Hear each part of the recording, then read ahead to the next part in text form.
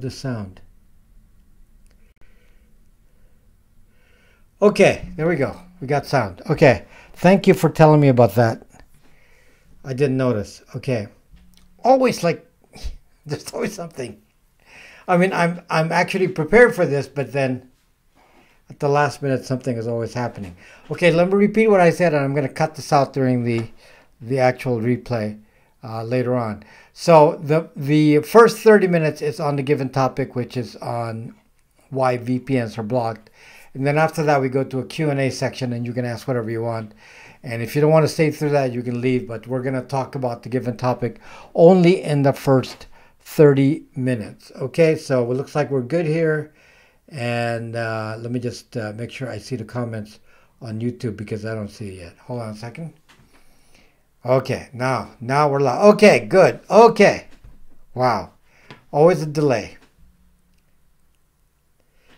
Okay, that's the thing about live stream. You know, I've been doing a live stream for many years, and you know, live streaming is kind of a risky proposition because you don't know what's going to happen until it happens. So, okay, good. Now, the topic tonight is something that many people asked. This is on BraxMe. Many people were asking specifically about why Bytes VPN, my VPN, was being blocked. And it was very specific. There were some comments because I'm not blocked. I don't go anywhere that I'm blocked, and I'm using Bytes VPN daily. And I'm wondering why, you know, why people were making a comment of why it was blocked. As it turns out, the people who were making a comment were being blocked in one specific area, and that was in London. So London was the London region was being blocked by somebody. And they were like all trying to come up with some explanation of why Bytes VPN would be blocked there, but Proton VPN is not blocked, and on, just kind of question and answer, and theorizing about why, and you know, everyone trying to come up with some complex analysis of what's going on, and it's not really that complex, and in fact, it's not something I can really react to. And we're going to go through this on several angles here, but the main angle is first to answer how does one block a VPN? London server. So people who were using the London server, using the London VPN of Bytes VPN, my server, were being blocked for some particular websites.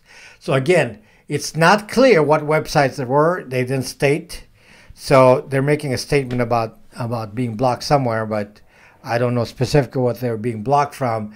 And somebody was making a comparison that they were not being blocked on Proton VPN, and they were being blocked in Bytes VPN. Therefore, Bytes VPN must be flawed in some way.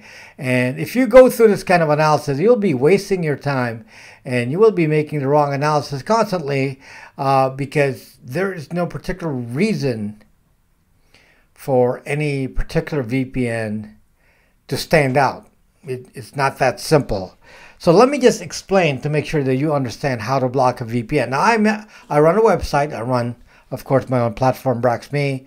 I run many platforms, BraxMe, bytesvpn.com, and so on. And all of these websites, which I control, I can block anyone I want. I can block anyone I want. I can block any VPN I want and this is the question, is how do you find out they're on a VPN? I can block anything. I can block Tor. I can, given enough programming skills, which I have, I can block Tor. I can block LokiNet. So, you know, depending on your programming skills, the programmer can block anything they want. Okay? So, if anyone can block any kind of location that you're coming from, the question is how they do that. Let's ask that question first, and then we'll go into the next question is the why and then the justification for them doing this. And you need to understand this because it is very bothersome in when you really think about this. Okay, so how does a VPN get blocked? Now understand this, there is no global organization that says we've identified every VPN and therefore here's a list and this is the ones you can block. Well, maybe somebody came up with that in a minor way, but in general, no one is maintaining a list of every single VPN. I mean, you can. It's a big maintenance issue because there's so many VPNs nowadays. So you could get reports of VPNs from a third-party site and then put it somewhere and say, okay, we're going to create a blacklist, and then third-party websites can use this as a basis for blocking a VPN. It's not very useful because, like somebody like me, I run a VPN service, and I can change IP addresses daily. I can change ISPs anytime I want. I can do anything I want, basically, to hide myself. And whatever anybody does to block me, if I have enough patience, I can say, "Zuck you, I'm going to come up with a way to get around you and wipe you out and get around you in some way." So how does it actually happen? Well, in order to block a VPN, there's a couple of ways you can do it, or 3 ways to do it. One way is a very hard way, which is to note the IP addresses of every VPN in existence and record the IP ranges of anything with a VPN. That's pretty hard. That's almost impossible. How do you do that? With the number of VPNs, I mean, there's obviously many, many thousands of servers. Who's going to maintain this list for every single server? So you can only get like, a few. And how do you even know they're in a VPN? Well, I'll tell you how you can know in some ways, but it's not precise and it's very hard to do. Well, so the way that any website can block anyone is via a IP address. Now, the reason some websites block certain IP addresses is because they've been attacked by some range of IP addresses. So if I run a website and I'm always getting attacked by some troll that's coming from a certain IP address, and I know this person is using a VPN, or maybe I don't know that, but I just want to block that address, then I'm going to block that IP address. And I do that. My app BraxMe has the capability to block anyone based on IP address. And if so, it is possible I may be blocking accidentally, not intentionally, be blocking some VPN. Because if the user is using a VPN and it's a troll or somebody spamming or scamming or attacking my servers and I block that IP address, I could be blocking an entire block of people. I wouldn't know that. I'm just blocking an IP address. This is very easy to do. For me, it's one click. If I say, I don't like this guy, and I have this very famous UK troll, this kid that's always attacking, and I got him fingerprinted to Gazoo, and I even know where he lives. And I block him, and he got sophisticated. He's using VPNs now. So it's like, oh, I'm using onion routing now. Block that. Oh, he's using a VPN. So maybe he's using, some EU VPN, I think. And so I block that, and invariably I will have a chance of blocking the entire VPN because I blocked that IP address. He may not be the only user in that IP address. I could be blocking a whole bunch of people. So my point is, don't go around blaming the VPN company and saying, well, this VPN is blocked and it's just such a stupid VPN and whatever. For example, in that case, it's on the website. Each website has the capability to block any IP address they want because there's some bad player, found in there. And in my case, there's a troll, and I block it, and I may be blocking more than just one person. I don't know, but I want to get rid of this person, so I block that IP address, which could be a VPN server. It's all possible. I don't know. And you know what? I don't want to be disrupted. So as a typical website owner, I'm going to say, I don't have time for this nonsense. I'm just going to block it. Not going to worry about it. Now, somebody's using that web server, maybe coming to, from the EU and coming into Brax.me and say, I'm being blocked by Bytes VPN. And then they're going to say, by Brax.me. And they'll blame me and say, hey, this guy is blocking my site. Well, I may not be. I just may be blocking an individual and he's using a VPN. And so I blocked the server by accident. So, and I don't have time to distinguish between a VPN and non-VPN. I just block an IP address. So that happens often. So the reason I say this is many of you panic and say that there's some flaw, because you get blocked and you don't know why. And the answer is just change region, change server, change something, and then you won't be blocked, because obviously that IP address got blocked for some reason. And we, as a VPN, can change the IP address of any VPN. We could do that now that I've been alerted to London having this problem. Maybe I change the IP address of London.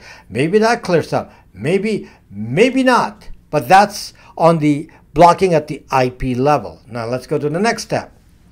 The next way to block some sort of VPN, or at least what appears to be a VPN, is to understand how when you go to any website, the website can do something that I do. I do this. So this is not a mystery. I go and do a reverse IP lookup. So if you're coming in with a certain IP address, I'm going to do a reverse IP lookup and say, what domain are you coming from? Okay, and that may indicate something to me. Now, apparently, some companies, the notable one over the years is Netflix. Netflix has blocked certain IP addresses for two reasons, and one is based on a query of the geolocation of the IP address. Now, that's not accurate, but it's one way to do it. So Netflix will query and say, what is your IP address? And your IP address x.x.x.x is owned by an ISP in London, and you're trying to watch movies on Netflix USA. Netflix will then say, we're going to block you because your IP address range is owned by somebody in London. Therefore, we're going to assume you're in London and block you. Now, does that mean anything? Is it accurate? Not necessarily, and here's why, and give you an example here. There are companies that buy up these IP addresses and lease them because they can make money off them. And one of the ones that I know about is that some Arab country, is it UAE or one of those countries, decided that they're going to buy up IP addresses or lease them and then release them back to somebody in the USA. So they show up as owned by somebody in, I'm just using an example here, I don't know which Middle Eastern country because I forget, but let's say it's UAE, and so the IP addresses are registered and they show up in the reverse IP lookup as being owned by somebody in the UAE. Therefore, they assume somebody, trying to screen IP addresses will assume that you're in the UAE just because it's owned by them, because that's how it's classified, even though, as it turns out, in my case, the IP addresses were actually in Missouri. Okay, meaning the ISP in Missouri did not have enough IP addresses and were renting some from somebody else, and they happened to have rented it from Missouri, from some company, and the company that owns the IP addresses were in the UAE. Therefore, the IP addresses were registered as UAE. Therefore, they were showing as UAE, and they were being rejected by Netflix or one of those because they said, "Hey, you're not in the U.S." So that's one of the flaws in this system, because it's not really an accurate representation of where the IP address is. But this is all they have to do. Now, companies like Netflix, the reason they have to block IP addresses by location is by contract, and they have to do a best effort way of finding where your IP address is, so that they can then say, we're going to implement geofencing, meaning only U.S. People can watch movies on Amazon.com Prime Video, because that's what our license is for. And it's a licensing contract, and I see that on Netflix, and they don't want anybody else watching from elsewhere because they're bound by contract. I get that. I get that. So I mean, it's a fair problem they have. It's kind of stupid that they try to maintain it in this way, but that's the limitation they have. I get that part. So that's one of the reasons, like, a Netflix is going to ban you. Now, what Netflix did was kind of extreme. They went beyond just saying, we're going to ban you based on IP addresses. They said, we're going to ban you because they didn't know how to handle it. So they went in an extreme way at some point. This was a few years ago. What they did is say, if you're not on Charter, Spectrum, Verizon, T-Mobile, one of the local carriers, then we're going to assume you're not residential. So they basically blocked every ISP that's non-residential. Every single ISP that's non-residential. So if you're an ISP and you don't have one of these common names that are DSL related, they block you. Or if you're not on a cell phone carrier, T-Mobile, Verizon, AT&T, they block you, because those are the only three in the U.S. So, and U.S. Mobile. So basically the three big ones, T-Mobile, AT&T, and Verizon, and a little bit of U.S. Mobile. So if you're not one of those, and one of the home suppliers like Charter, Spectrum, that kind of thing, then we're going to knock you out. Now, the problem with that, and Netflix actually did this, is that they said, if you're not on a residential system, we're going to block you from watching Netflix. Which means if you're on a corporate server, which goes to an ISP that's corporate, then you're zucked.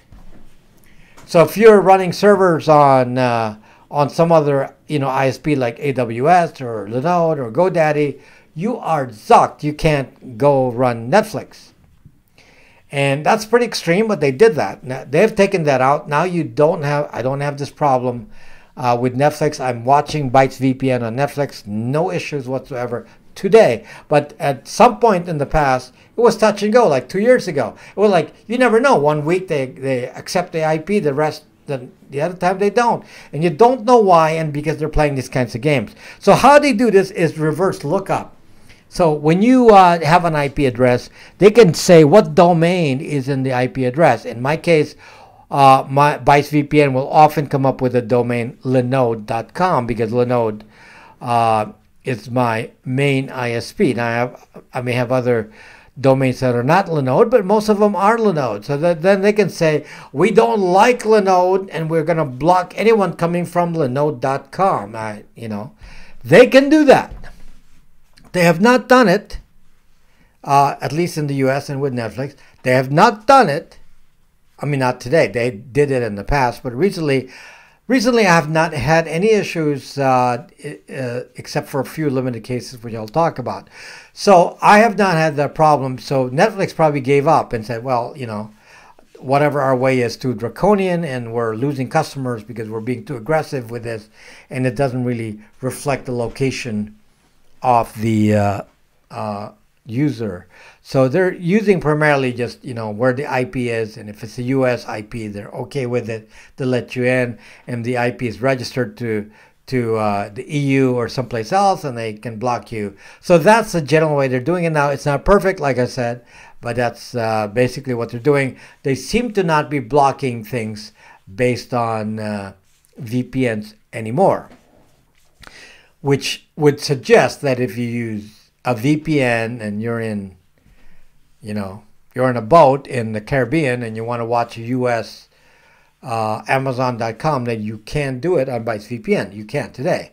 So yeah, so that's working today. And is that a problem? Maybe they realize it's not worth the energy of trying to do all this, and they stopped doing that. So my point is that, yeah, they tried doing this, and lately I haven't found that issue, and roughly because more people are using VPNs. I mean, the number of people using VPNs is much higher now than it ever was. So because of that, they may lose business if they start blocking VPNs and get VPNs and then get people irritated. So my point is that it's up to you to say it's okay for some site to block a VPN. I mean, you're the customer and you're allowing them to block you. And I complained. UPS blocked me once. I always use a VPN. That's 100% of the time. The only recent event that I was blocked on a VPN was on ChatGPT. And my solution is I'm going to use Starlink. Starlink got accepted. ChatGPT blocked the VPN. Don't know why they did that. Pretty irritating. But we really need to think about this and say, why the Zuck do you block a VPN? What is the point of you blocking a VPN website? What is the point? Obviously, the reason we use a VPN is we want to preserve our privacy. And we accept and we say, our VPN is being blocked. Let's complain to VPN. Let's complain to VPN. I mean, they're the problem. No.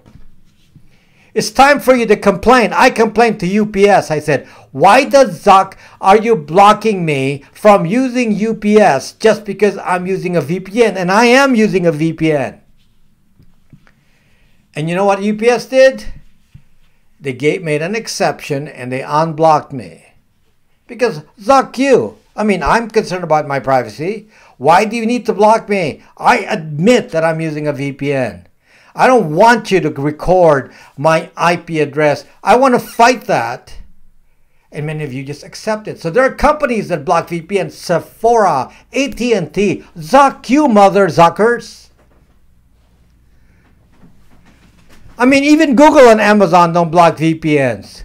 What the Zuck are you doing? You zucking websites? It's some zucking programmer who thinks he's such a genius. And he said, I'm going to block these domains and whatever for our safety. Is Zuck you?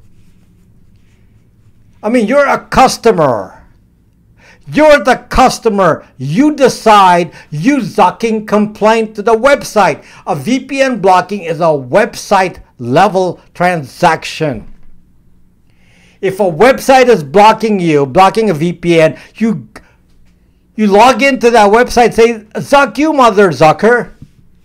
Why are you Zucking blocking a VPN? What am I doing to you that I deserve to be blocked when all I'm trying to do is maintain my Zucking privacy? Why do you accept it? Don't accept it. Do not accept it. Why is AT&T blocking VPNs? I don't know if they still do, but they were. I made a list, even Bank of America for some moment block VPNs. They don't now. They don't now. I don't have any problem with Bank of America today. But they did have a problem with that. I don't have a problem with a VPN on PayPal, on Amazon, on Google, on anything else, Microsoft. No one's blocking me. But I'm being blocked on Sephora. Well, I don't use Sephora, but I tried it. Somebody reported to me and I tried it. Yes, it's blocking. So the question is, you need to complain and say to them, Zuck you mother Zuckers, do not block us for trying to protect our Zucking privacy. That's all we're trying to do, protect our privacy. You have no right to block us from Zucking protecting our privacy. By the way, blocking a VPN is useless. If you want to have some privacy, all you have to do is go use your cell data or Starlink. It's like a VPN anyway. So whatever they're trying to protect you from, they're wasting the energy. There's so many ways around it. There's low-key net. Yeah, they're going to block Tor. Tor tends to attract, hackers and such. So excluding Tor, you got all these options already that can block the VPNs anyway. Anything with IPv6, like cell data and Starlink, will insulate your IP address from your home because you're not going to use that. So, and yet some programmer, some dummy that needs to watch my videos is like, oh, I'm so smart. I'm such a smart programmer. I'm going to be blocking these VPNs. You know what? You need to complain to management, because it could be that some Zucking programmer is just deciding on his own, or maybe some middle manager is deciding on his own to block VPNs, and he doesn't have the authority of the person from the top and say, well, you're willing to lose business and have bad press from people because you're blocking VPNs, and all we're trying to do is protect our privacy. So Zuck them. Okay, so don't complain about the VPN saying, well, this VPN protects, is being blocked. And yeah, let me tell you something. Bytes VPN is one of the least likely to be blocked because we don't register as a VPN. We don't have that many users that they can spot that many users on the same IP address. So because we don't have that kind of numbers, Bytes VPN is not automatically known as a VPN. Google knows who the VPNs are because they can count how many people have the same IP address going to Google. Google can see the world, can see everything. Apple, any of the big sites, Microsoft, Yahoo, Amazon especially, they can see who's coming from a VPN because they can see a big chunk of the internet. Small players they can't see. And that's one of the advantages of Bytes VPN. As a small player, we're not that visible. But even then, in spite of all that, some of you come around and say, because you're not perfect, you're still being blocked by somebody. Well, I can't win because it's website by website. It's a website thing. Any programmer can choose to block you, just like I blocked somebody from the UK because he's a troll, and I may have blocked an entire server, a VPN server. I don't know. It's possible I may have blocked. Bytes VPN has no logs. What are you talking about? I use Bytes VPN. Do I need to be logged? Obviously not. Okay, I mean, if I'm using it, I certainly don't want to be logged. So no, there are no logs. Absolutely none. So anyway, I'm just trying to tell you that we need to fight back. We can't accept this. We need to let them know that our use of a VPN is not because we're trying to be doing something bad. There's nothing nefarious in this. We just want to keep our privacy. And you tell them that. Why are you blocking VPNs? We just want our privacy. Thank you, my friends. And we're going to go into the next segment now. And we're going to take a sponsor break. And the sponsor happens to be, believe it or not, Linode. Well, I just told you that a lot of my servers are on Linode. Linode is probably my biggest ISP. So I have many of my servers on Linode, and especially my VPN servers.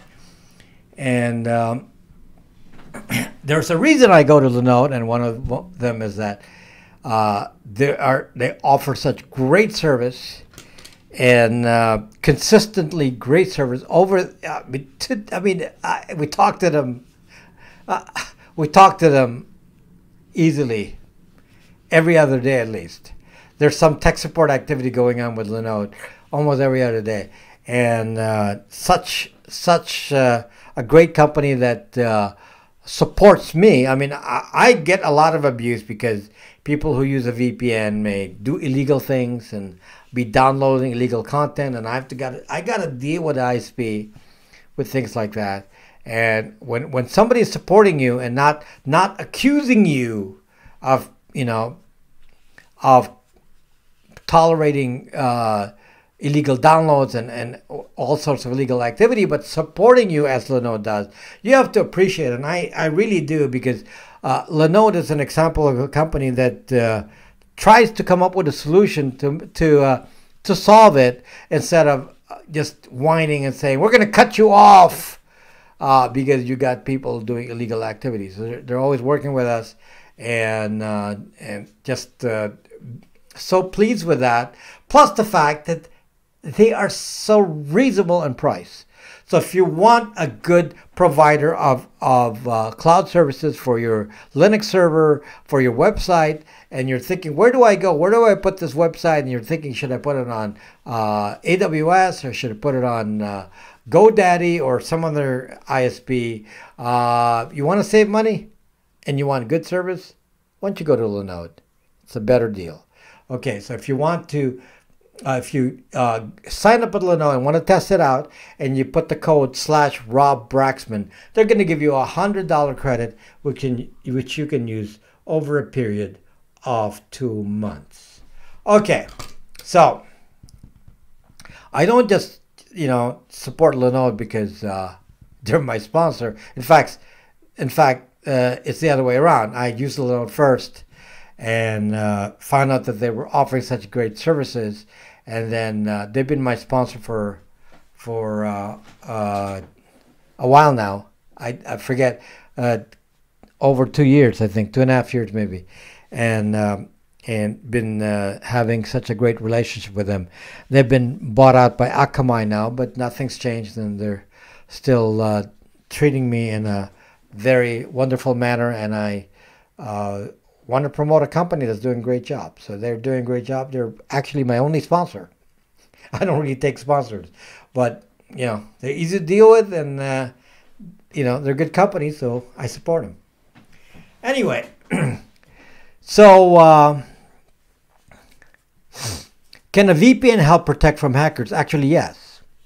Tommy M. Yeah.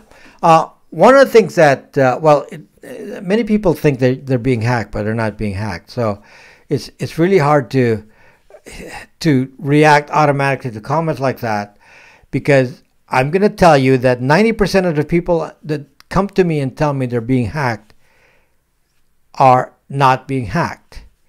They have some other fault in their network or something else going on, and they don't understand what's going on, so they're going to blame the unusual activity from things like incorrect setup and blame it on a hack, and it's not even a hack.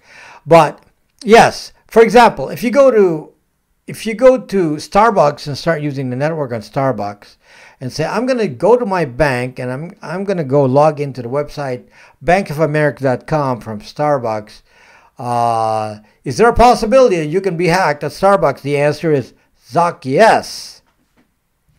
Yes. Now, it's not simple. It's not a simple step process. Maybe they have to see you a few times at Starbucks, and they establish a pattern that you're going to Bank of America, and they can prepare for it. Or maybe they have prepped their attack for people going to Bank of America, because in a public website, they can see what websites you're visiting. So it is possible they can prep that attack for anyone at Starbucks going to a particular bank, like Bank of America. The solution is a VPN. And why is that? Because when you're in a VPN, they cannot see that you're going to Bank of America. That becomes invisible to the hacker. All they see is encrypted traffic to the VPN. So a VPN protects you in an open network. So you cannot be attacked with open ports. Somebody can't attack your connection with open ports, because you don't have an open port when you're connecting your entire traffic through a VPN. That's one part of the VPN protection. So you can't be attacked from the outside that way. Okay? Because when you're on a VPN, it doesn't accept traffic from outside of the VPN. That's just the way the VPNs work. So that's an automatic protection. But the basic reason you use a VPN is that it does not reveal your IP address, which is extremely important. Unfortunately, when you have a home network specifically a home network. Your DSL IP address is attached to you. It's fixed. My IP address in my home hasn't changed in 20 zucking years. Okay, I still have the same address. I mean, I get it's a dynamic IP address, but I might as well consider it static because it hasn't changed in 20 zucking years. Why it's called dynamic when it changes, it doesn't change. I mean, I can run a website on it because it doesn't change. I'll not do that because that introduces dangers.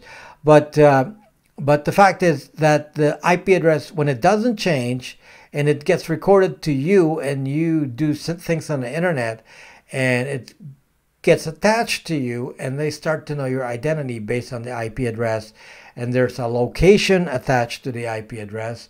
Talked in many videos how they can acquire the location based on the IP address, and there's a database, public databases, which match the IP address to location. So all they have to do, a third party can sign up to that database and know where you are exactly within 6 feet just by knowing your IP address. So it's very, very dangerous for IP address to be known.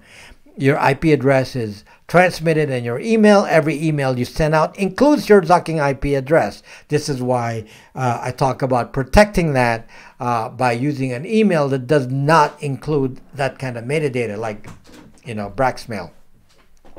Braxmail does not allow your IP address to show in your email. So if you do things like that to protect your IP address, and obviously the best way to protect your IP address is with a VPN. And you do not need to protect your IP address on email if you're using Braxmail, because we do that also on Braxmail automatically. So, but obviously it's important if I'm trying to, you know, obfuscate the IP address both on email and anything else you do, because it's used to track you, it's used to do browser fingerprinting, it's used to track your activities. It's matched to your location, matched to your Google ID, matched to any kind of ID. Facebook uses it to know who you are exactly. They know who you are exactly, but now they know where you live and who lives with you. Okay, so they say AI will break a VPN. No, an AI will not break a VPN, but the quantum computer can break a VPN. Should we change the VPN location often? Not necessarily. I don't think it matters so much. No. No, it's not. That's not essential. The problem is if you use a VPN location that's really far from where you really are, then the website may think you're a rogue operator. So let's say you're in the U.S. and you're a bank, and you're using a bank system, and you're trying to withdraw money, and you're using a VPN that says you're in the UK. Well, the bank will obviously start to worry. Well, wait a minute. You don't live in the UK. We have your address. We have your home address, and you're showing that you're in the UK. That's problematic for the bank because, you know, obviously they're trying to protect your money because they're going to be liable. So they're going to do everything they can to protect your. They know your real address already, and so the VPN. If you're using a VPN with a bank and it's inconsistent where your real location is, then they'll worry. Now, I haven't had a problem using a VPN in the same state. That doesn't seem to worry the bank. But when you go out of state, they may worry, and then they may ask you for a lot of captcha codes and all that because they start to not trust you. I don't think it's necessary to go that far. And the reason is that the only thing you're trying to do is make sure they don't get your home IP address and match an exact location, meaning to an actual physical address within 6 zucking feet, which they can do if they have your actual IP address. Knowing that you're in the same state that you are, 200 miles away doesn't really say anything. I mean, they can't identify you. So I wouldn't worry about it. You would be wasting your time too much. The whole point of a VPN is that many people are using the same IP address, so they can't even match a location because there are several people. There are many people using the same IP address, and therefore they can't be certain what your location is. Let's say there's a couple of hundred of you with a known IP address of X, and X couple hundred of you is not going to reveal anything about anyone. They're not going to know who is what. They're not going to know your political beliefs. They're not going to know any of that, your exact address, because out of a couple hundred people or 1,000 people, they're not going to know that. That data becomes invalid and they have to wipe it out. So anyway, so no, it's not useful. All you're trying to do is hide the IP address. When I use Starlink, Starlink actually uses a IPv4 router at the ground station that Starlink uses. I don't know what they call that. They send their traffic to a ground station, and that ground station has an IPv4 router. So we all have the same IP address on Starlink, and it doesn't change very often because based on where you are, you tend to use the same ground station. Forget the name. They have a name for this on Starlink. I haven't really researched the actual naming here. But in the case of Starlink, the fact that they can't identify me, there are thousands of people on Starlink. So they can't know who I am out of the thousands. Now, Starlink can. If somebody subpoenaed the records and say precisely who did this transaction at this exact moment, they can find that. But that's not their concern, because any typical website doesn't have access to that data. Only governments can access that. So for normal, legitimate, legal activity, you don't really have to worry about that. It's no real concern. And no, your job is just to keep big tech from assigning an identity to what you do on the internet. And using a VPN is simple enough. You don't need to go more complicated than that. Using Starlink is fine. Using cell data is fine too. Okay. So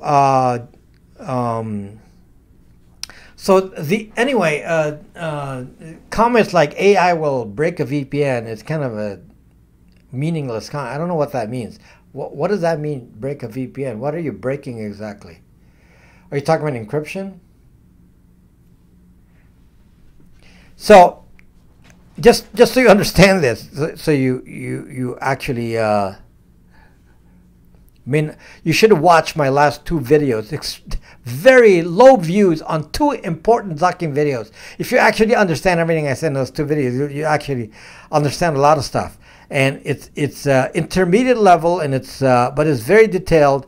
And if you understand that, you won't ask me questions like AI breaking the VPN. If you understand this, you won't ask me that question. Okay, so exactly what happens. Your traffic to any website is HTTPS, TLS encryption, transport level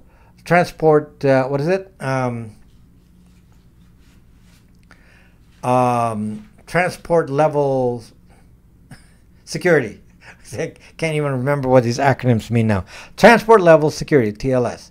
So that's automatic in websites. So even if without a VPN, you talk to google.com, HTTPS, it's already encrypted. Okay, now what does an outsider see if you talk to, well, let's talk bankofamerica.com, because that was the case of the hacker.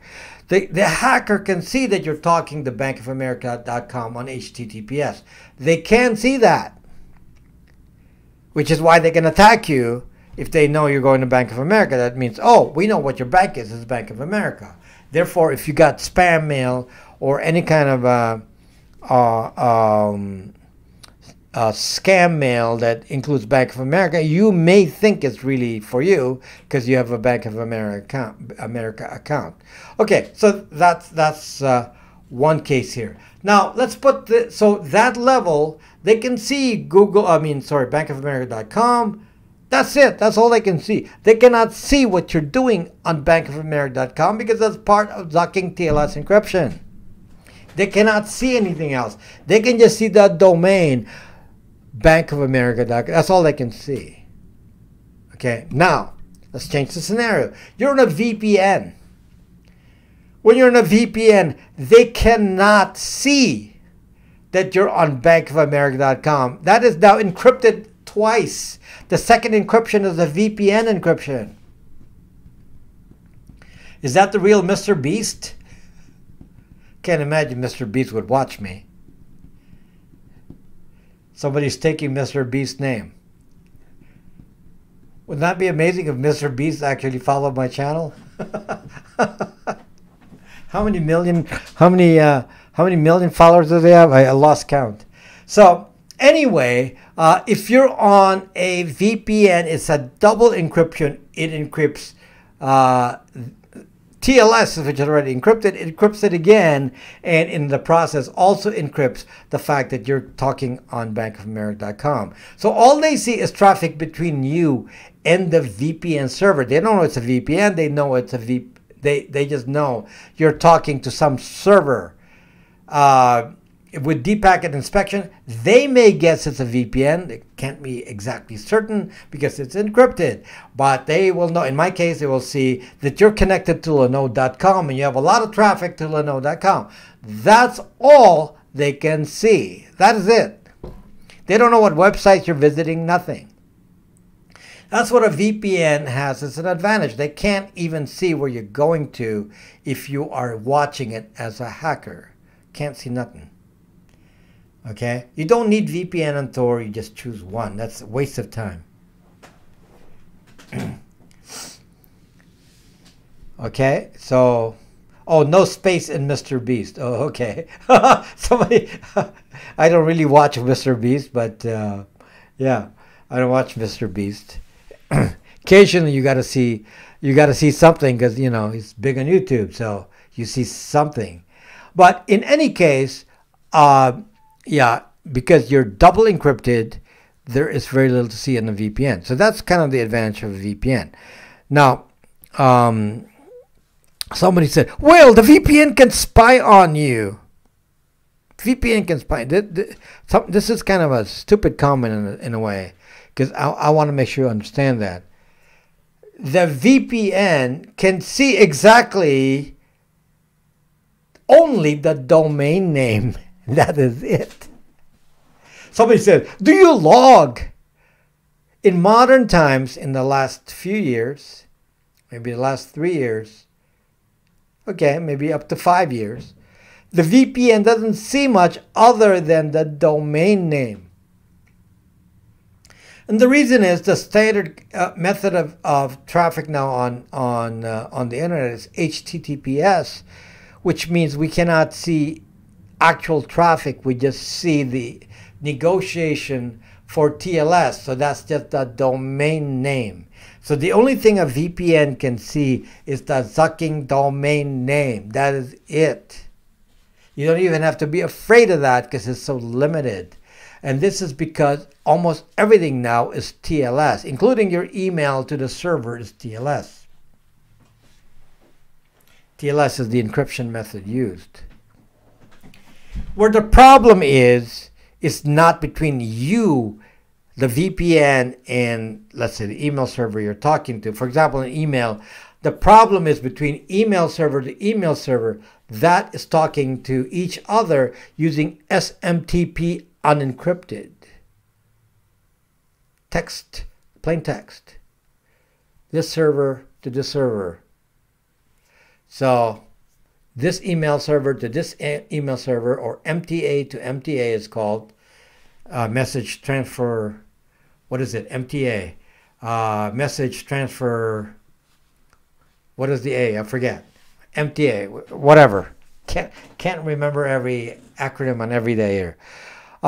So an MTA talking to an MTA is in plain text, and it's not under your control because the servers communicate between themselves. That is the traffic that's intercepted by 3-letter agencies. That has nothing to do with a VPN. It occurs beyond you. You send your email to the server talks to the other server, that's when it's seen. You don't have any control over that. That's the danger of email. Your actual communications is encrypted. Most everything today is encrypted. Most every communication between a client computer and a server is encrypted. So that's not too much of a problem with maybe the risk of, if you're a target person, maybe they can use a quantum computer to decrypt, like a government threat. But you'll have to be somebody extremely important for them to use that kind of resource, because it's not easy to do.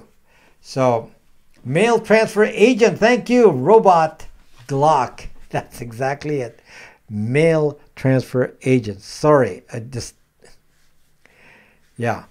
So anyway, are VPNs safe? Do you need to worry about, are you logging the VPN? That used to be a worry. I wouldn't be concerned about that now. That's not a concern. I do have a VPN service, and I'm not even telling you to not use some other VPN service. Use whatever you want. I think we have some advantages with our VPN service, but I don't need to self-promote here.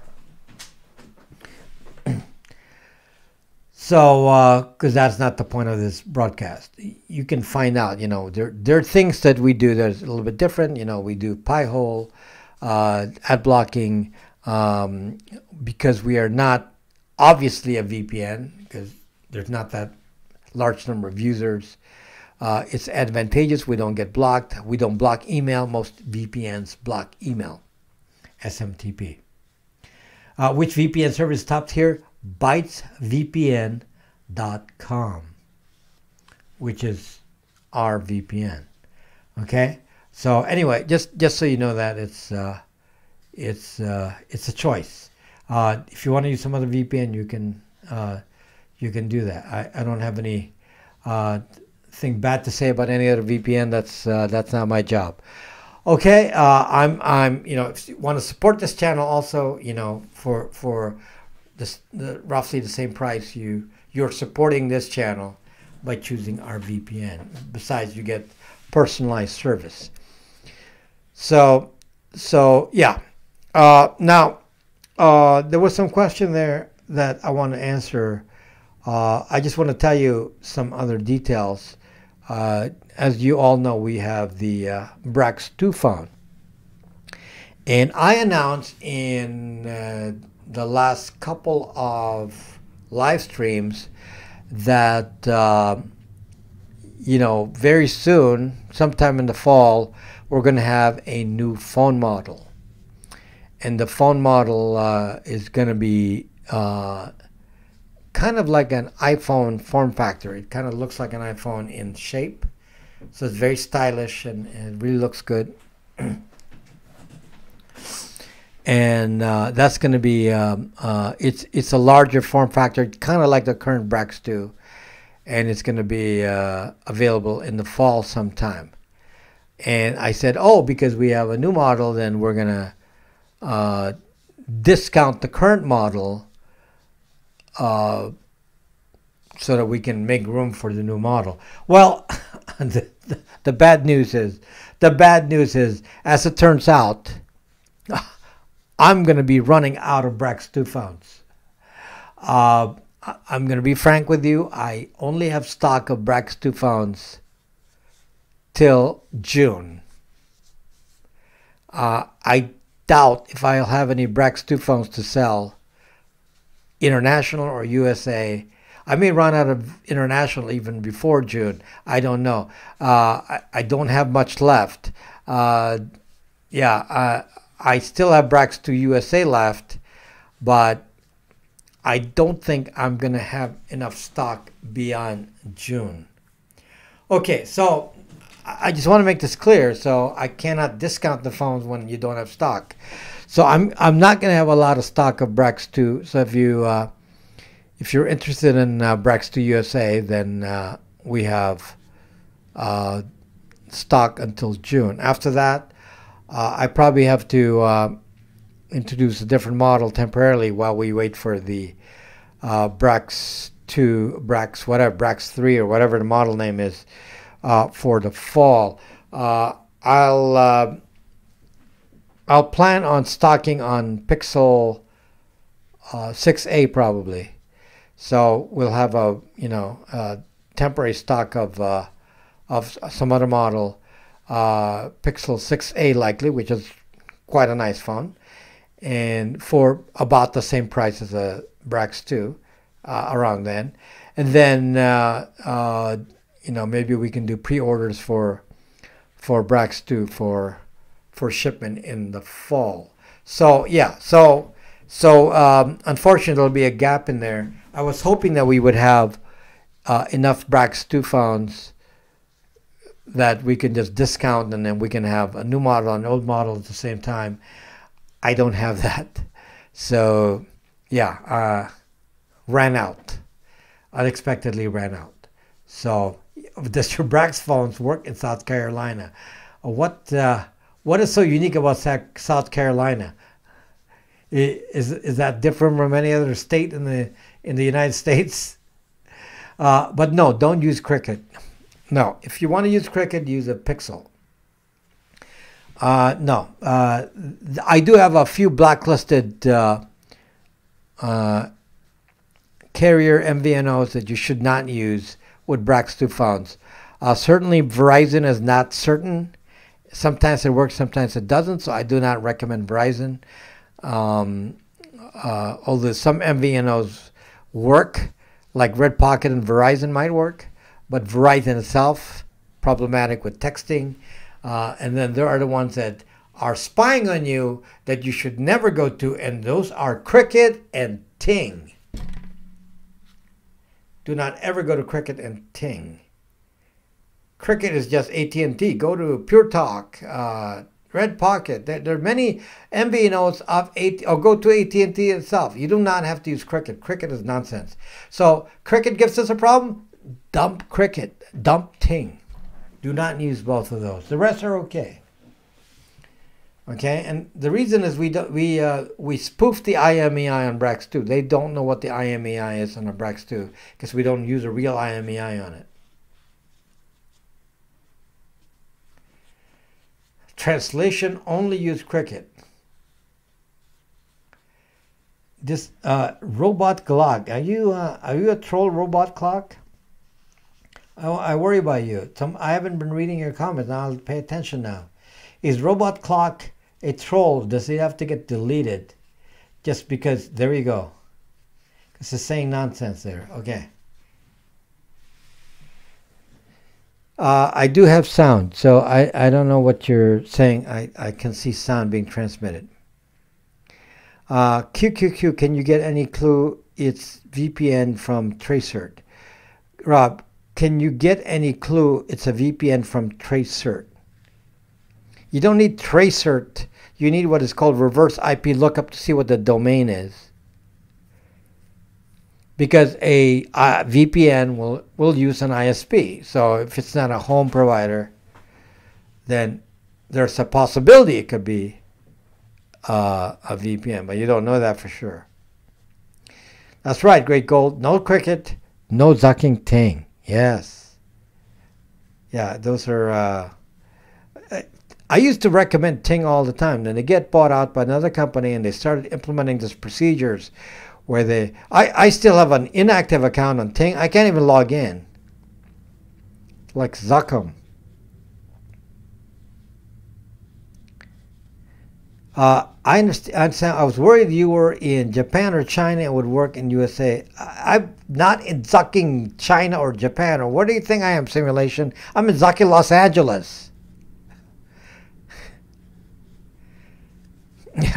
Goodness. Watch my sailing videos. I'm sailing in the Zucking Los Angeles area, Santa Monica Bay. Yeah, so come on.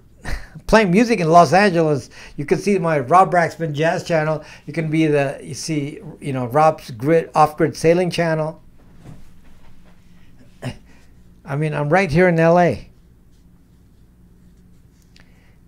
So yeah, Start Page are partners with Microsoft now, just like DuckDuckGo. Still recommend them as a search engine now. Start Page are partners with Microsoft. Start Page is a Google proxy. Are they proxying with Bing? Anyway, the way Start Page works is a proxy. So yeah, they're excellent solution. They basically take your identity out of the search. They partner with Google right now. So you're saying they're partnering with Microsoft, which means you're saying they're partnering with Bing. That doesn't matter because they're just sending the traffic without your identity. It's fine. So the problem with Brave, search engine, and DuckDuckGo is that they censor. That may be okay with you, but depending on your political side, you may not like that. LA, might as well China. Wow, are you like racist or what? You didn't say Mexico. How can I change the IMEI on any unlock? You cannot. You can change IMEI on Brax 2 phones. If you have a Brax 2 phone, you can change your IMEI all day. Unfortunately, I do not have my sailing on. This is responding to Rumble. Unfortunately, my sailing channel is not on Rumble. It's only on YouTube. DuckDuckGo's reports to Bing. Well, that's not my problem. It's DuckDuckGo. Yeah, they do take traffic from Bing. DuckDuckGo is censoring. I don't like any site that censors because they're trying to manipulate you. Don't like that. What distro you use? I'm using Pop OS right now. Right now the machine I'm looking at here is Pop OS. So it's about the money when they compare LA to China. I don't know what that means. So start page just uses results from other engines. Yes, that's what they do. They're a proxy. They basically go to whatever engine, and usually they go to Google. I didn't know they went to Microsoft. I can ask them. I mean, I do talk to the people at Startpage itself. In the past, I've only gone to Google, but Bing now uses ChatGPT. Maybe Bing has better results. I don't know. Anyway, Bing is now connected to ChatGPT, so maybe that's what they're looking at. So Startpage basically does the search for you. So it's a proxy, meaning they act like they're searching, but actually you're searching, and then they pass the results to you indirectly. By doing that, then Google can't track you because they don't know who the person is doing the search. So because of that, you get the best results because, of course, Google has the biggest spy machine. So they have Google Analytics. They have the best search engine because they're in every website.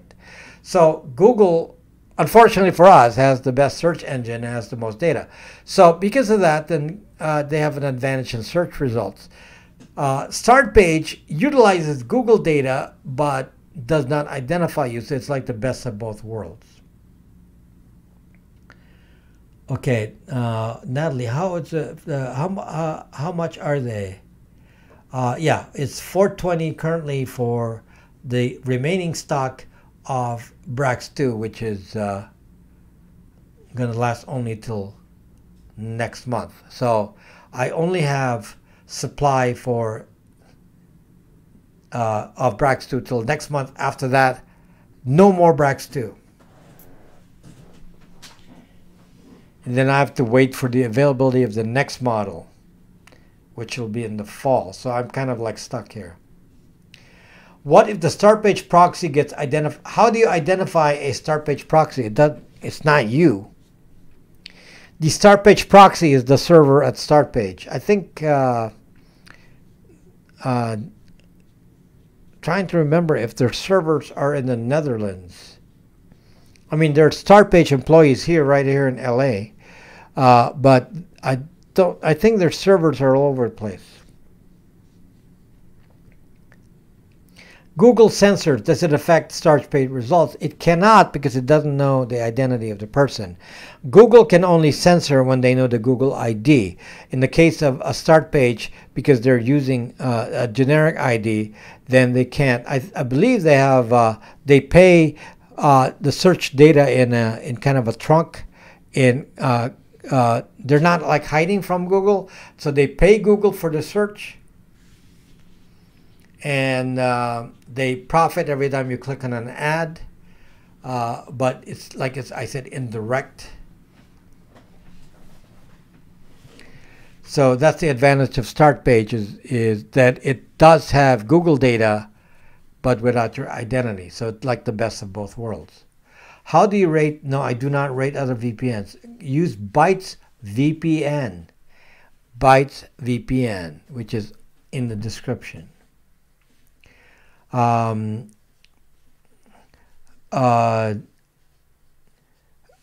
Yeah, somebody mentioned that Start Page has some new relationship with Microsoft. Never heard that. They haven't told me.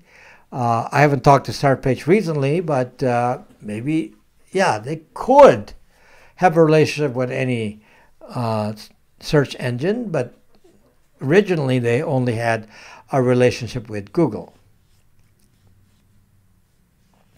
The main problem is that DuckDuckGo is censoring the content based on politics.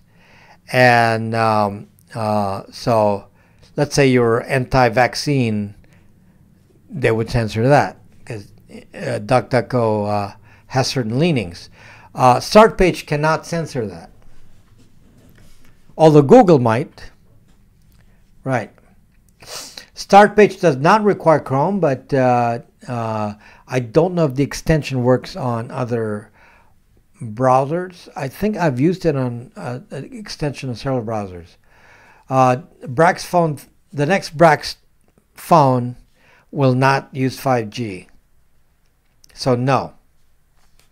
The next Brax phone is still 4G. We're trying to avoid 5G as long as we can, which is great. You know, there's no real 5G, by the way. 5G is the wave stuff, and that's really not yet in circulation. So what is touted as 5G is not really 5G. Some people come to me and say, well, I only want to buy a 5G phone. They don't even understand what that means. Okay, the current 5G is just multi-channel LTE. So it's LTE. So when somebody says, does your phone support 5G, all that means is it supports frequencies that do multi-channel. They're still LTE. So LTE is going to be around a very long time. In fact, it's being used by 5G. So the technology is not any different. Technology for 5G and 4G is the same. It's just multi-channel 4G. Okay? So some people call it 4.5G. Correct. Some people will call it that. It's not real 5G. Is 5G an advantage to you? For most of you, you will realize the answer is no. You're not getting any better signal with 5G. Most of you know that. Most of you in the rural areas know that 5G doesn't work in rural areas. 5G is the multi-channel is made to work only in urban areas. So there really is no advantage. Somebody told me, oh, T-Mobile is going to stop supporting 4G phones. Nonsense. That's like saying we're not going to support any rural area because rural areas are certainly not on 5G. Come on. Please. Okay, so the next level that originally I called 5G is probably going to be called 6G, which we're not there yet. Okay, so 5G is 5 gigahertz. That has nothing to do with 5G. Yes, it's completely different terminology.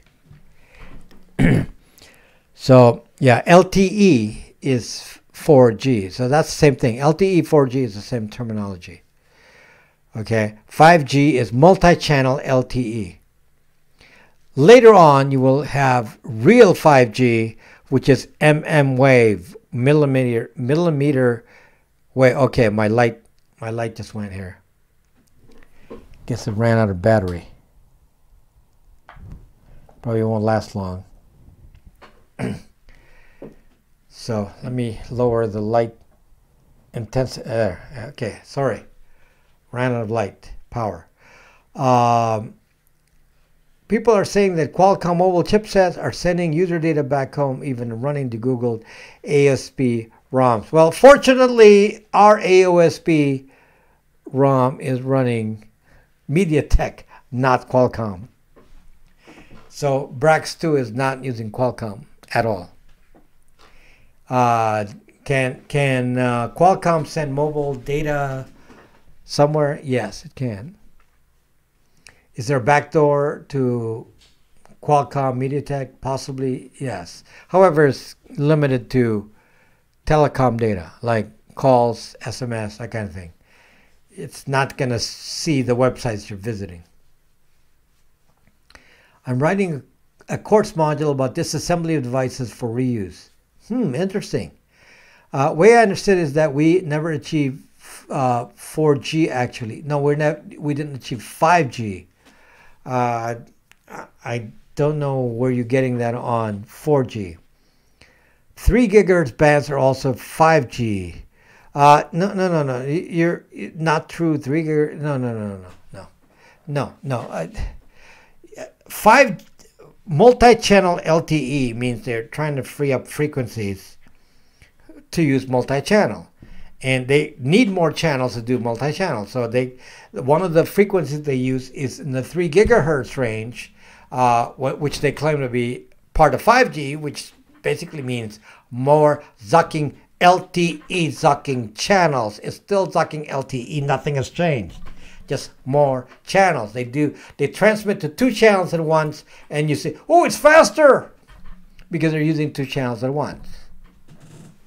It doesn't matter what the frequency is. They use, anywhere from 6 gigahertz down. That doesn't mean anything. 6 gigahertz down includes. They're going to go lower. They're going to use. T-Mobile just bought They just bought a ham frequency in the past. It said 1.6. I can't remember the actual frequency, but they bought that. What's that used for? Rural areas. So is that 5G? Zuck, no. They can call anything they want. It's the same technology, LTE, just in a different frequency. What's the advantage of 1.6 gigahertz? Well, it's longer range, because the lower the frequency, the longer the range. Okay? So, yeah, just be accurate. Okay, so now it's not just 3 gigahertz. They're going to add 1 point, whatever it is. I'm guessing it's 1.6, but I can't remember right now. Yeah, my ham radio friend is telling me, oh, they just bought this frequency in an auction. So T-Mobile bought an auction. See, I got inside information on a lot of these. And yeah, so T-Mobile bought in an auction one of the ham radio frequencies, and I believe it's 1 point something, 1.6 maybe. I can't remember right now.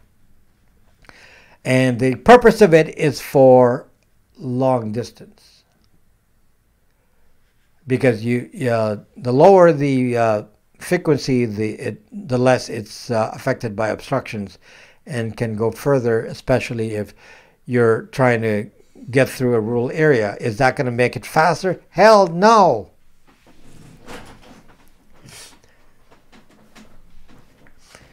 Okay, is 1 point, I mean, you should know this, 1.6 gigahertz isn't going to be any faster than 2.4 or, in fact, one of the lower frequencies, maybe I'm wrong, the original frequency used by T-Mobile was 800, which they're still using for LTE. That's one of the channels, 800. So maybe it's not 1.6. It could be a lower frequency because they already own 800. T-Mobile did. So I may be wrong. I said 1.6. I don't know why I said that. It's probably not 1.6. It's probably lower. Maybe it's 700. I don't know. It's a lower frequency than what they have now. Neil, I just had the usual pre-live stream adult beverages. In case you're wondering. Yeah. Today is like margaritas, because tomorrow is Cinco de Mayo. I don't know why I said that. Just sounded good. Yeah, I had margaritas. So yeah, 900 meg was sold to 900 mega was sold to Verizon. T-Mobile was already using 900 or 800. I thought Verizon already had 900. So it's something else. It's lower. Maybe it's 700. I don't remember at this moment. So the point is, there's some lower frequency than they usually got, that they didn't use before, that was not used for cell traffic, and they bought it. T-Mobile bought it. So it's funny. They're saying 600. Victor Debs researched it. That probably is it. I said 1.6, but maybe I just remembered the 6. It is probably 600. Got to be lower than 800. So Victor Debs says 600. I am likely to think it is 600. It was a long time ago. Some months ago, a friend of mine told me, because he worked in telecom, and he told me that T-Mobile bought some lower frequency that they weren't using before. And he told me what it was. It was used by ham radio before, and I believe you're right. It could be 600. The point is, they're saying we're going to use 5G, and 5G is, millimeter wave, and we're reversing. We're actually going down in frequency. So we're not going to this millimeter wave issue. We're not even there. Okay. What else? We got 11. How many minutes do I have? 11 minutes. Do you like pina coladas? Yeah, sometimes. A little sweet. A little sweet. So you got to be in the mood to like a pina colada, but yeah, a little sweet. Sometimes it's best to just have a single malt from Scotland, right? Get a nice single malt, and I can't really drink much nowadays. I have a limit to what I can drink, so yeah. Single malt from Scotland, various kinds. What antivirus do you use? None. None. First of all, I'm running Linux on one. What antivirus do I use on it? None. I have, other operating systems. I do use the default Windows Defender because it's already built in. Otherwise, I don't use anything. Totally bombed? Hell no. Why would I be bombed? What about a Starlink phone? Tommy M is in dreamland, my friend. You are in dreamland. No, Elon is not going to waste time with a Starlink phone. Elon is going to be making Teslas and SpaceX rockets. Not actually. Starlink is offering a cell service for remote areas, which will be utilized by some phones with certain antennas, because it's kind of a low bandwidth thing. It's kind of like a substitute for a satellite phone. They will be offering that service, but I don't believe they're using any. They're making their own phone.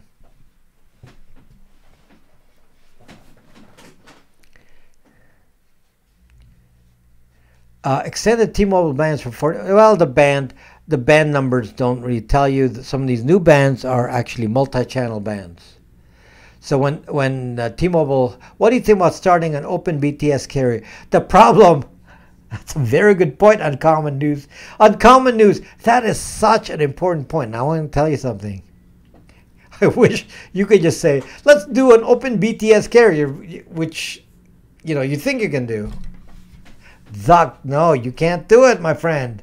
Not in the USA. You have to spend billions to reserve the zucking frequency. What we should have is the government say, we're going to allocate a open channel where anyone can operate a frequency like open BTS and have a public open source channel. Of course, they're not going to do that. So, because this is tax money. So, yeah, so these carriers pay billions to lease each frequency band. So, no, you're not. Maybe you can set up an open BTS in your rural area that nobody knows about. for your little prepper community, and you don't publicize it, yeah, you could do that, but you cannot use an open frequency publicly without an FCC license that they auction for billions. So no, not gonna happen. They'll kill you for, oh yeah, they will kill you first. No doubt. Will they throw multiple channels of 1.2 megahertz?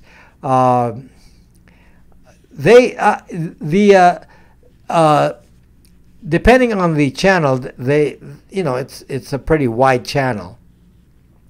I'm not sure what the size of the channels in megahertz for somebody, because it depends on the channel. Is ham radio internet possible? Yes. Unfortunately, we are not allowed to encrypt on ham radio internet. I already have a video on that. It's called ARDEN, AREDN. You can watch that video. It's an old video. Starlink isn't great. Yes, not for me. It's not. I do not get good traffic on it. However, they're offering now, Starlink is offering a priority internet on Starlink. I haven't tried it. It's $250 a month. So I suppose I can try that and seeing if I can live stream on Starlink with the priority service of $250 a month. Don't know. Is the Linux better than any other OS? Hell yes. Use Linux. Can you explain 10G from Xfinity? They can call anything any G. 100G. Anyone can say any kind of name. It doesn't have to have any significance. Did I answer your question on Common News? I don't even know. 6G. So anyway, in theory, 6G is the millimeter wave, but we don't even know if that's going to be the case. There will be no Brax zucking GPT. No. I got to make more AI-related videos because it's really something to fear. In which thread? Your host will just tell me to go somewhere else. So you get in front. What about rumor iPhone satellite link? Don't know. It's obviously a rumor. I don't know what that is. Yeah, it's a Brax phone from Rob, or is it something Rob does to my phone in a router? Brax phone is an actual phone model that I sell, and it's in the store, and it's very reasonably priced. It's a brand new phone, whereas the Pixels that I de-Google are all used. So you obviously get the advantage of a brand new phone with fresh battery and so on. Brax 2 phones are great. So in case you may not know this because you don't have a Brax 2 phone, a de-Google phone is invisible to Google. So if you want an invisible phone, you should really have a de-Google phone. So do you develop the phone, or is it rebranded? I am, as you can check from the website, I'm on the Lunar OS. The Lunar OS is the product of the Good Phone Foundation, and the Brax 2 OS is based on Lunar OS, and you'll see me there as an advisor. Lunar OS is open source, so the open source devs are the ones working on the actual OS, and I don't have to physically be programming it, no. Can I get a link to Rob's store? DM, it's on BraxMe, so just sign up on BraxMe. We don't ask you for any information to sign up. Just set up a username and password and you're in. And then the store is on there, and then you can talk to the people. You can talk to the same people you see here. A lot of them are on BraxMe. What do I do for a living? Wow, that's funny. This is what I do for a living. You should ask me what I used to do for a living. So this is what I do for a living. Communicate with you and tell you about these ideas. But in the past, I'm obviously, you know, very experienced in technology. I develop large enterprise systems and successful large enterprise systems that where companies were made and are still existing, and I was part of that. I developed it. I founded some of these companies, yeah. So that's what I did for before I did this, and then I left that field, and now I'm doing this. So if you ask, what does he know? Well, he's talking about like he knows a lot of stuff. Well, yeah. Well, I do. So I developed, many large enterprise systems that are still being used today. Okay? Still being used today. I will pray for you, RY, though I don't know what your issue is. Okay, so we're down to 1 minute. So anyway, guys, so I'm out of time.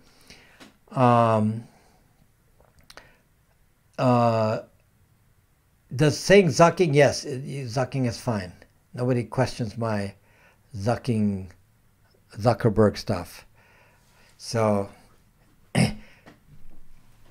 thank you for watching, my friends. And I just want to make this announcement. I am not going to be doing live streams for a portion of June. So I will not be doing live streams for part of June. Likely the first 2 weeks. At least that's the plan right now. Probably the first 2 weeks of June, no live stream. Just so you know that. Okay, videos will come out as usual, but no live streams at the beginning of June. Thanks a lot, my friends. Thank you for watching. And I'll see you. I will be here next week. So I'll see you next week.